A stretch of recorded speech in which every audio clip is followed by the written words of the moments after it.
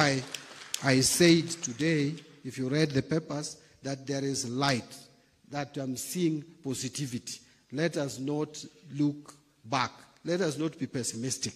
And the banking sector will help us here.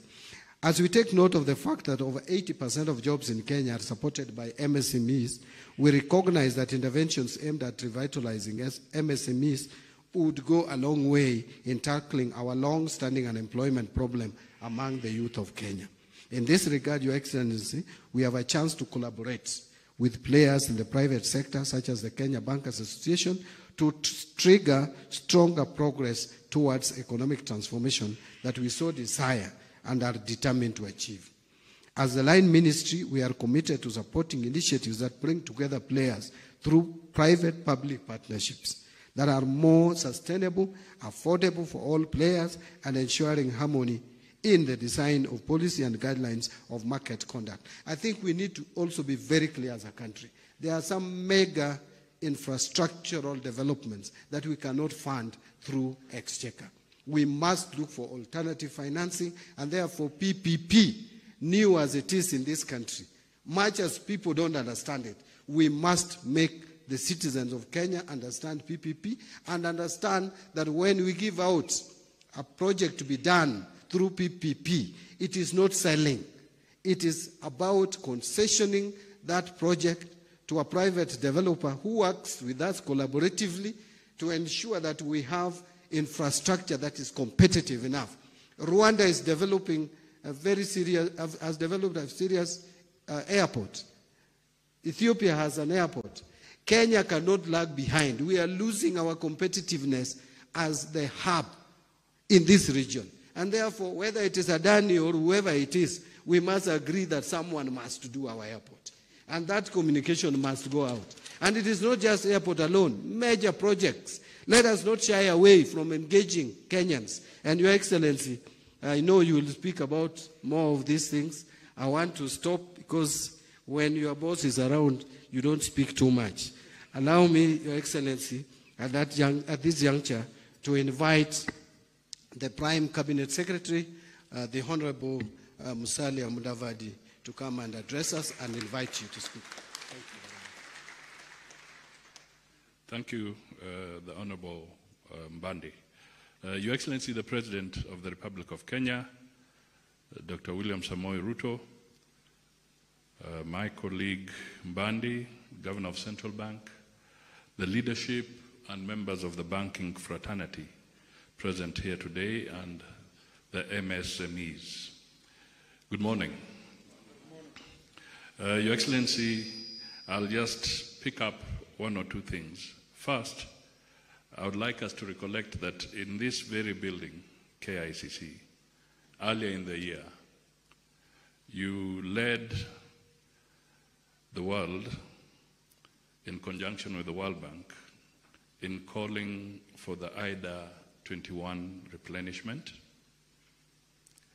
and you pitched for the world to raise close to $120 billion to be targeted towards concessional financing. In the same building, you also led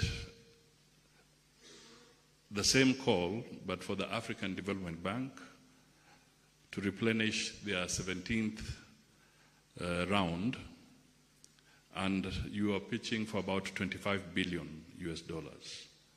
And the message when you were doing this was that we need to have an inclusive and agile financial system that targets those who are generally underserved, particularly if we have to grow.